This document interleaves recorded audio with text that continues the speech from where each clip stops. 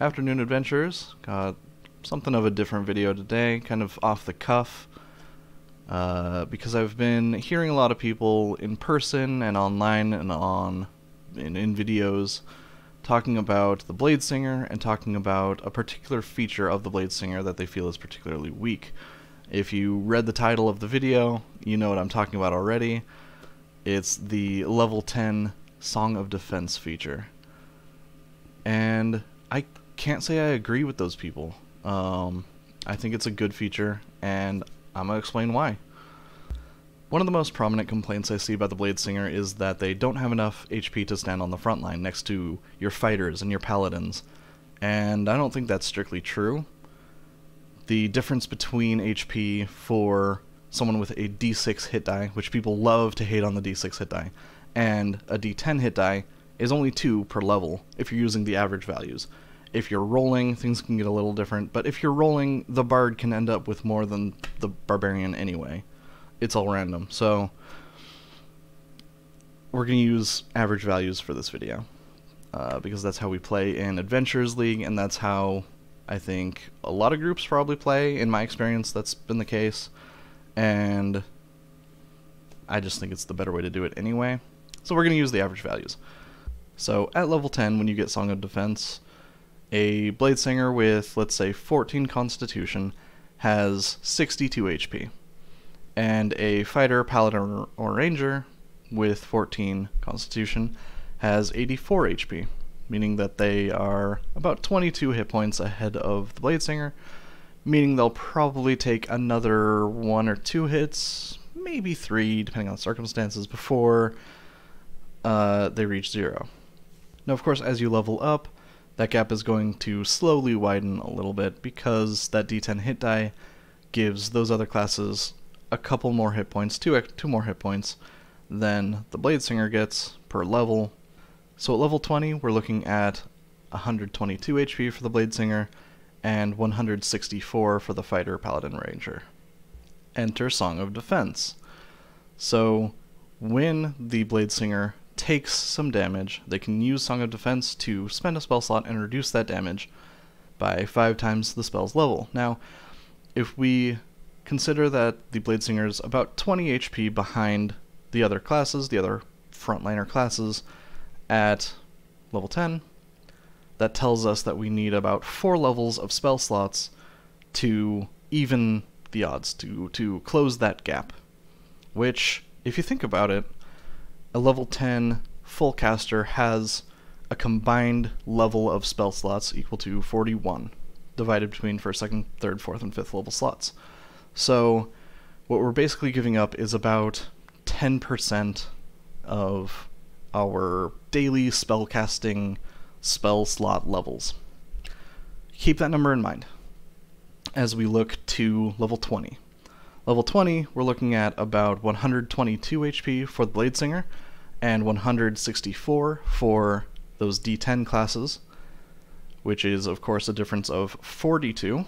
Now, 42 is a gap that we can close with 8 levels of spell slots with Song of Defense, which sounds like a lot, and in a way is, but if we consider that a 20th level spellcaster, full caster, has a total of 89 levels of spell slots across 1st through 9th level slots, that also gives us a little under 10%. It's about 9% of our total spell slots usage for the day going to Song of Defense to close that gap with those other classes. So it stays at about 10% between level 10 and 20.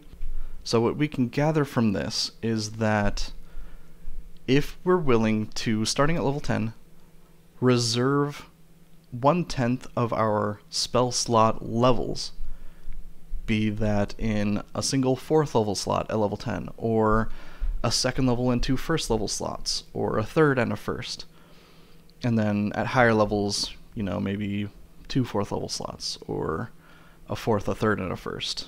Spread them out a bit. Something like that.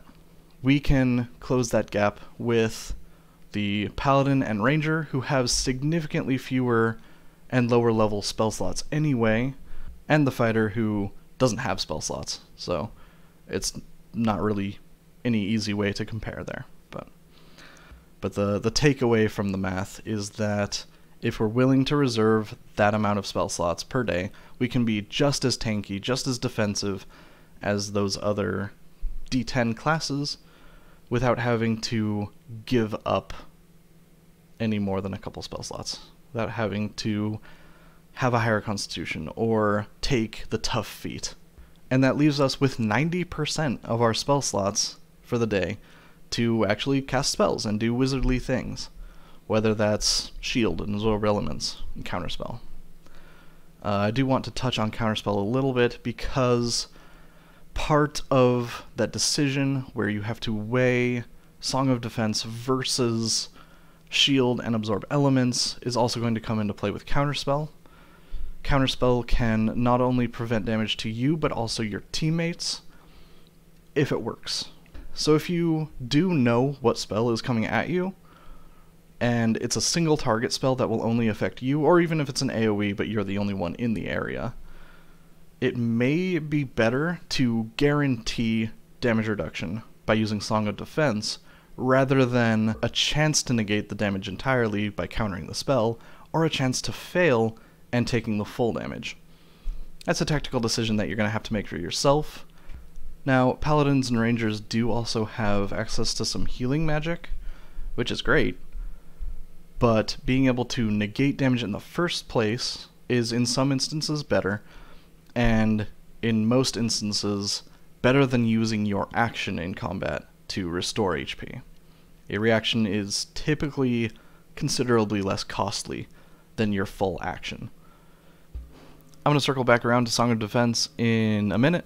First, I want to address another very common complaint that I hear, which is that the Bladesinger, as a wizard, is better off casting a spell on their turn than running up and using a weapon to damage somebody. And that hasn't really been my experience either, in many cases. Some situations, absolutely, cast a spell. Like if you run into a room with a bunch of weak enemies, fireball. Just wipe them all out. But there is certainly something to be said for targeting a specific creature and taking it out quickly, and for the most part, being able to use weapon attacks against that creature means that you're going to deal more damage to that creature than you would with an AoE spell hitting them and their friends.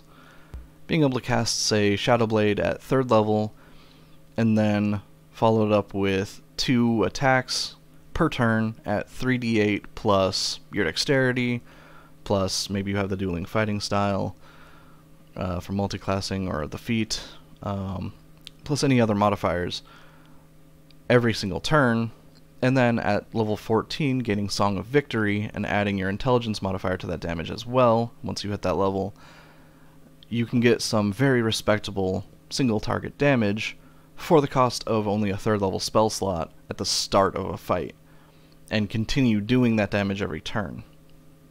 So a Bladesinger who uses their spell slots efficiently can go through an adventuring day being quite strong and also not burning too many resources. That part is important, because we come back to Song of Defense, and we know, of course, that it costs spell slots to use. So the fewer we use dealing damage, the more we can use defending ourselves. Of course, if we're talking about efficiency, we got to bring up the defensive spells. Things like shield and absorb elements, as well as counterspell, that are reactions also, cost a spell slot, albeit in a lot of cases a lower level one, and effectively reduce damage. A lot of people say, well, if you're going to use Song of Defense, shouldn't you use shield to just block the attack in its entirety, or absorb elements to reduce elemental damage by half for the cost of a 1st level spell slot instead of a higher level one? Yeah. Yeah, obviously. You should. Song of Defense is for those times where shield and absorb elements don't apply. If you get hit by something that doesn't deal those elemental damage types, and either doesn't use an attack roll, it uses a saving throw, or uses an attack roll but it's too high for you to shield, or perhaps it's a critical hit and you can't shield it anyway. Being able to use Song of Defense to reduce the damage is better than nothing by a country mile. And there are a few instances where it becomes essential, and those are as follows. Some enemies, like a vampire with its bite attack or a lich with its life drain, have riders on their damage rolls that do things like reduce your max HP. So reducing that necrotic damage that you take when a vampire bites you in the neck will also allow you to keep your max HP, and also, in that case, prevent the vampire from healing. And this is a very valuable use of probably not that high level spell slot. For reference, it takes a 5th level Greater Restoration spell to restore a creature's maximum HP. So spending, say, a 2nd or 3rd level spell slot to negate that damage in the first place is just going to be better for everybody. Again, it's more efficient to use a 2nd or 3rd level spell slot than a 5th level one. The other instance where Song of Defense is exceedingly useful, I would actually say necessary, is if you're about to be knocked to 0 HP, and especially if you're about to be knocked to 0 HP by something like Disintegrate, where being brought to 0 HP means that you will be turned to dust and die permanently, requiring a true resurrection to come back to life. That's a 9th level spell. So if you're targeted by something like Disintegrate, or Beholder's Disintegrating Eye Beam, or the Immolate spell even will turn you to ash if you drop to 0 HP, any of these effects, if it becomes a matter of your life versus a spell slot, even if it's a high level spell slot, even if it's a 9th level spell slot, choose the spell slot. Spend that resource, save yourself, and save your party 25,000 gold pieces for that true resurrection. Of course, that's a pretty niche thing. You're not going to be against Disintegrates every day. I hope. If you are, talk to your DM, maybe. Because that would be a lot. But it also applies if you just don't want to go down and you can negate enough damage to not hit 0 HP. If you can stay at, even if it's only 1, even if it's, you know, between 1 and 5. Also important, not about dropping to 0 hit points per se, but if you take a strong attack, you'll have to roll a Constitution saving throw to maintain concentration on a spell that you're holding on to. Of course, the DC is obviously 10 or half the damage taken, rounded down. So, if you have a good Constitution modifier, for example, my Bladesinger has a plus 14 to con saves while bladesinging, so if she takes up to 31 damage from a single attack or spell or effect, half of 31 is 15.5, round down to 15, and even with a 1 on the die, plus 14, she succeeds a DC 15 saving throw. So, if I take up to 31 damage, I don't even really have to roll. And the higher your con save bonus, the higher that damage threshold can be pushed. And of course with Song of Defense, we can use spell slots to bring damaging effects that are close to that threshold but above it, down under it. So for example, if I take 41 damage from an attack, or 40 damage, I can spend a 2nd level spell slot and my reaction to reduce the damage by 10. Now I'm only taking 31 damage, and the DC is low enough that I can't fail it. If I'm concentrating on, say, haste, and I really don't want to lose that concentration because that would mean I lose a turn, effectively, then, you know, that's well worth the 2nd level spell slot to me. So there are times where Song of Defense will save your hide, or will save your concentration at the very least. So using it properly and being willing to spend your spell slots on it, using the features that your class gives you, can make you well protected in combat, I should say. able to protect yourself in the moments that you really need it.